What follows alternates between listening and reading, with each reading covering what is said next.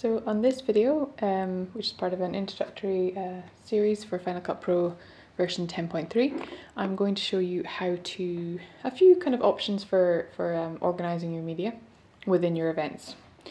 So I'm just going to scroll over here. So I've been working with a couple of events within our previous videos. So we're just going to work within those. I'm just going to show you a couple of different options. So once you have established this is a particularly good example because it's got lots and lots of different clips. And if you were to spend your time kind of going through all of these clips looking for the one clip that you want to use, that can take a bit of time. So there's a number of different ways that you can organize your clips. One of the first ways that's quite easy are your keywords. So the keywords are indicated by this symbol up here, which is that of a key, and also the keyword shortcut Command K, which you can see here, which is Show or Hide Keyword Editor. So there's a number of, you can make absolutely your own choices as to how you want to categorize the images, and it'll be very different depending on the type of project that you're doing. But for this one, I'm going to categorize it in a number of different ways. So I might have, for example, crowd shots. So shots which show the crowd as opposed to the artists performing themselves. So I might pick a couple that should indicate, so these are, participants as opposed to performers. So this might be a crowd shot. This might be a crowd shot. These are all generally performers. That's definitely a crowd shot.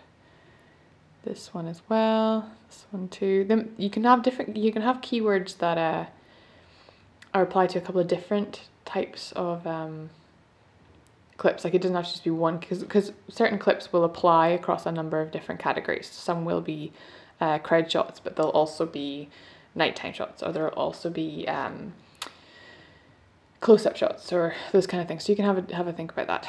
So these are sort of crowd type, or it might be activities or crafts. So I've said these are all the ones I want to consider to be sort of crowd shots.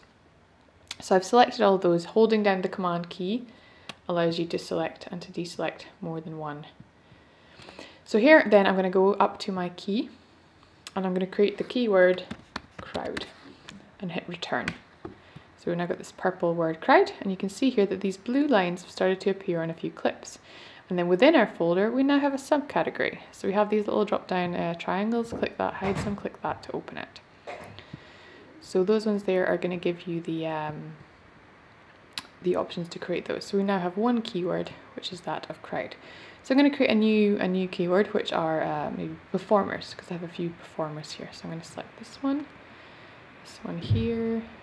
Also selecting, I'm going to leave bands out for the moment. I'm just going to have performers as a different category in itself. I might choose these guys. So you're sort of artists. Okay, so I've got a couple there that I'm just going to have as performers. I'm going to open up the keyword, performers, return. I'm then going to choose another one, so I might choose DJs. So I have a couple of different DJs. Now this one here is a DJ, but then I've also got the DJs present in the crowd shot. So I might choose this one as well. Got another DJ here. So any others that are further down, not in this selection. So we've just got a couple of DJ shots. And there we are here. Got my keyword selections are still open there. So I'm just going to click DJ, return.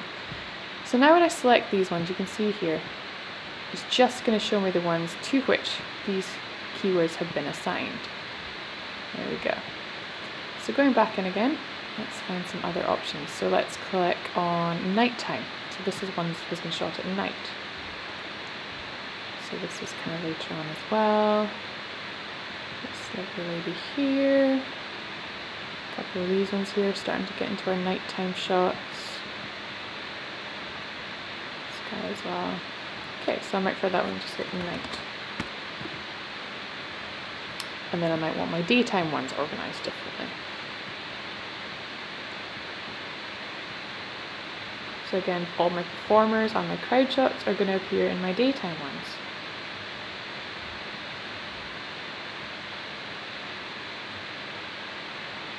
Because it's a crowd, but it's also a day, so you can kind of decide how you want to organize these. Maybe these ones here, loads of daytime shots. And a couple more down the bottom. Okay, so I might have those ones as daytime.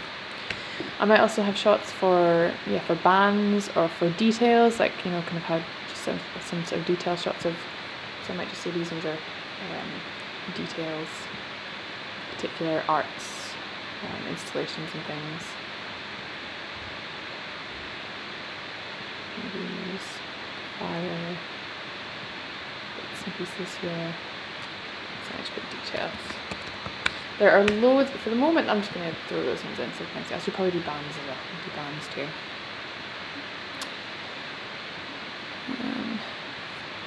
This could be a band. This guy would kind of be a band. And almost be described as that band. Yeah. Cool. So we'll pop keyword bands. So now here we've got a number of different subcategories that exist. So when you're organising your media, you're going to choose particular files that indicate the clips that you want to use. Another way that you can organise your footage, which can be quite handy, is you might want to be very specific. I mean, this would take a bit of time and it would depend on how much kind of detail you want to go into.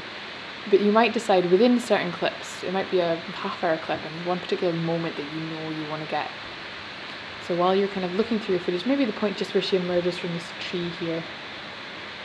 So the way to make a small selection from a clip is to use the letters I and O. The letter I is for in, the letter O is for out.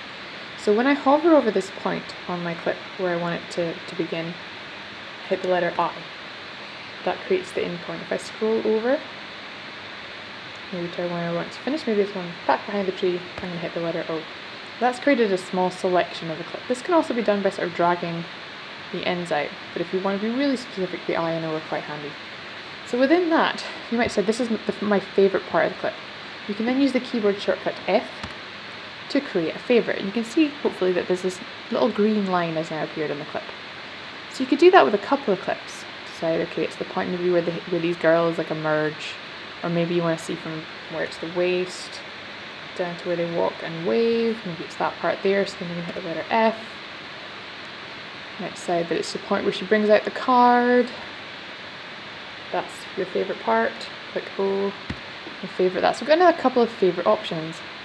So I've selected here the event, so that shows me everything that's within the event as opposed to alternatively. Now if we go to all clips up here at the top, this is clip filtering. You can click on that. So if I click now on favourites, that's only going to show me my favourite selections within that.